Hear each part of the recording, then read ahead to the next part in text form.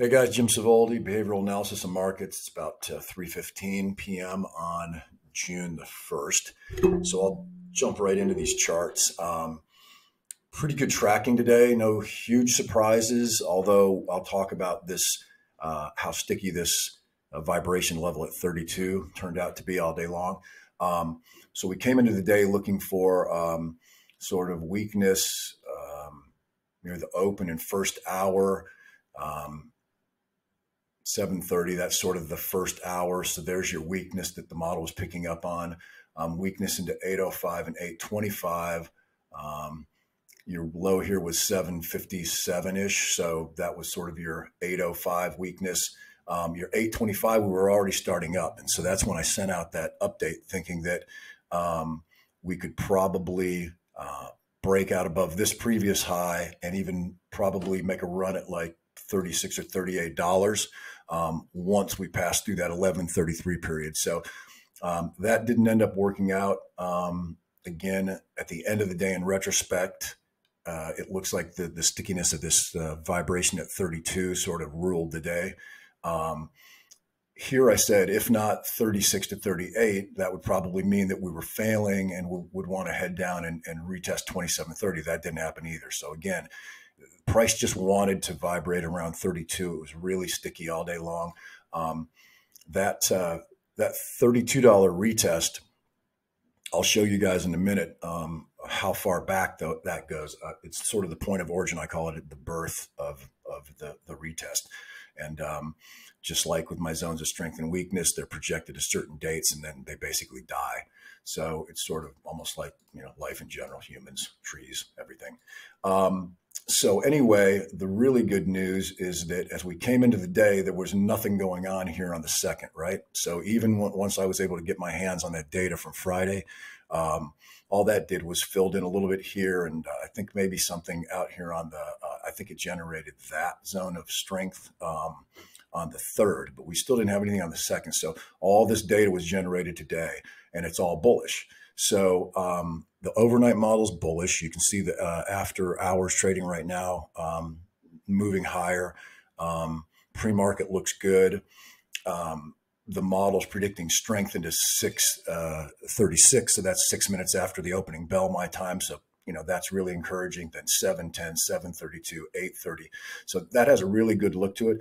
I'll show you guys sort of price targets in the next view. But first, let me show you two other things. So here's your close here with IEX data, $32.04. This is IEX data. I think my TradeStation data the close was 31.98. So basically, here we are. We retested 32 and now it becomes vibration. I wanted to show you the velocity characteristics at the end of the day. You can see this little stub here. So this little rising stub, that's velocity predicted for the first hour of trading tomorrow. So that's a great velocity backdrop. The 5 minute and the 1 minute today, we're able to sort of kind of go through a resting period and a regrouping period. There's nothing bearish about that. That's just sort of a, just a consolidation. And it's a consolidation with a slight upside bias, which is, very bullish chart-wise. Let's see what else we want to look at. The bot went out long, triggered long probably 10 minutes before the close, something like that. So everything looks good there. So this hopefully will not only answer some questions that are floating around, especially on Reddit. I'm hearing through DMs that there's a lot of people on Reddit trashing me for attempting to put together price and time projections. This is the same stuff I've listened to for 2 decades, you guys. So I'm not going to go fight anybody on this. If people want to follow my work, they can follow it. If they don't want to, they don't have to. I'll explain to you guys why I do this. I'm not trying to pull carnival stunts here. There's a really specific reason. So the clients I catered to were really interested in making money, and some of them traded options. Right. So when you're trading options, it's sort of important to know potential timing at which point price may be reached. Has to do with options expiration. There's also a great advantage in my mind, and always knowing what your potential price objective is, because it's a sort of a risk reward type of a question on your entry. So, if I'm going to risk $1, I want to have an upside retest that's more than $1 above my entry level. I maybe want to retest that's $4 above my entry. So anyway, those are the reasons. Now I'll show you also from a forecasting perspective why I do it. This chart is pretty busy for you guys, but I wanted to share it with you. It's a combination of, it's mostly just basic technical stuff, but it has some of my behavioral components, just because when you look at the way price acts, you look at the way the price wants to move, how quickly it wants to move up and down. You can learn a lot about the psychology of the participants in the particular stock. So it has everything to do with human emotion and behavior.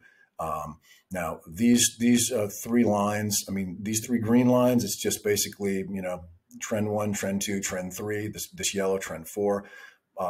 You guys will probably notice it's fairly basic stuff, that if you change trajectory, 1, 2, 3, 4 times, you start to look at number 4 as being sort of a terminal trajectory.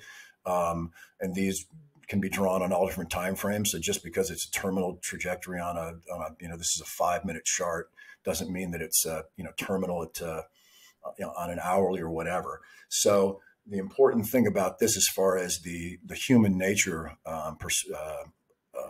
component, is that we have a trend break. We have price sort of moving up. I call these a bull crawl. Usually you'll be tapping, tapping, tapping, tapping. So when you start a bull crawl like this, and then you get caught up on really strong vibration, like where we are here on 32, remember this was our bogey, our 32 retest, it was hit. So it becomes vibration. So when you're caught up here, you usually can't continue the bull crawl tapping like that. And so as you trade sideways, it creates more and more of an air pocket to the upside. This was like, flip this upside down. This is like the 87 crash. This is like any kind of a explosive move to the upside that you'll usually see. So if I want to look at these zones of strength tomorrow morning, right? And basically these vertical lines I've snapped, that represents the beginning of that window and the end of that window. Let me clean this up. So this is basically why this is useful to me. So if any of you guys are listening, think that it's completely worthless to match time and price, then like I said, you probably want to go follow someone else. This is the specific reason I do it, not only for myself but for clients. So if price tracks into the model's predicted zone of strength, what is the most likely attack target? And especially when you're talking about trading into new all-time high territory like this, the Fibonacci guys will use their tools.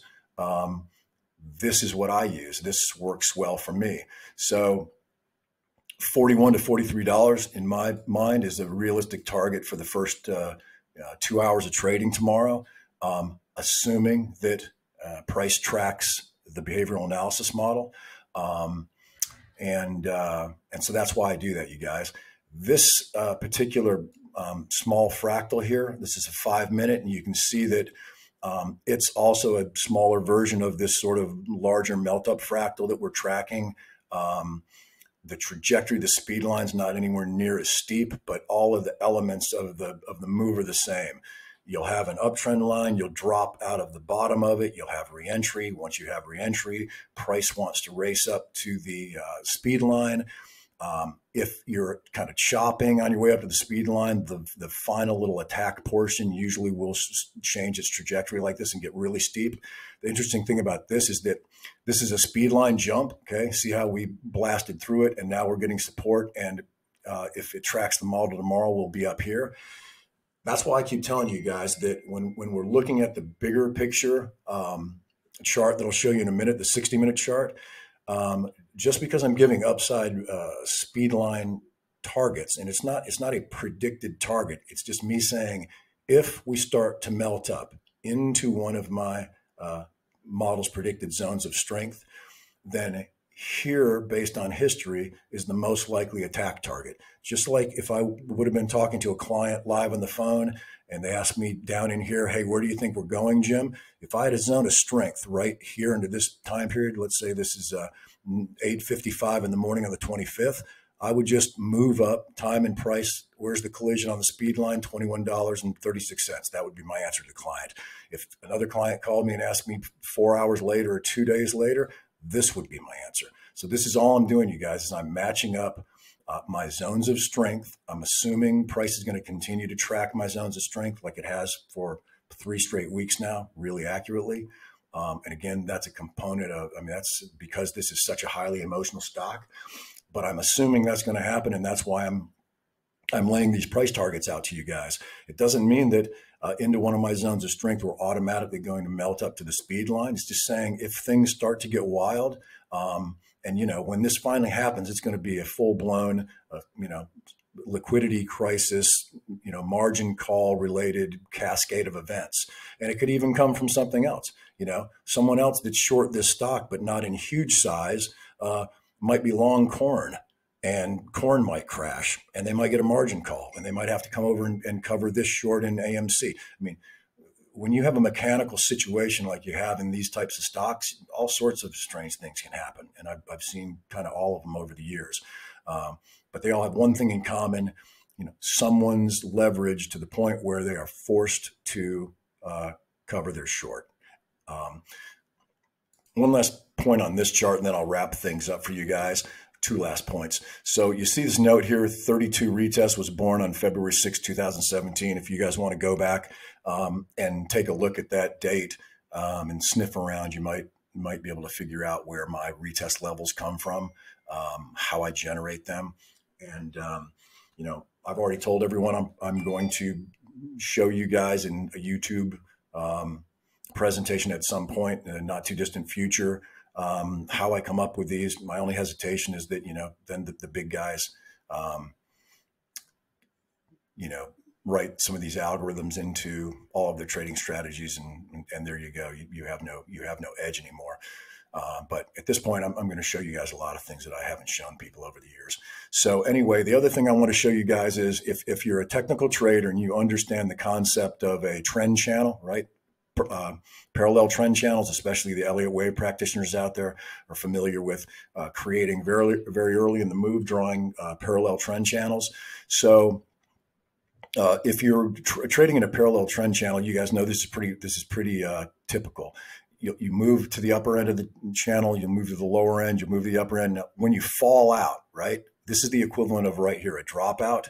When you drop out of a parallel trend channel and you re-enter, you usually have a much steeper trajectory. It's like a fast market move. It's like the market saying, oops, we thought this was going to be a sell-off or a short opportunity. It's not, and there's just a stampede. So in other words, instead of following this trajectory to the top, you'll usually race to the top. It's the same thing that happens in these expanding megaphone patterns, but instead of a parallel where the move is fairly garden variety and doesn't really catch people by surprise, they might just think it's a buy program.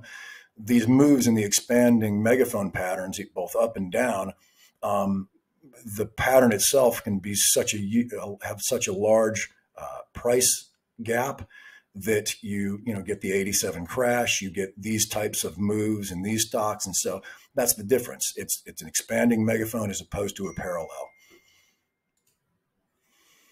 If any of you want to learn a little bit more about my behavioral analysis of markets model, you can go to Wikipedia and search for it, behavioral analysis of markets. You can poke through this.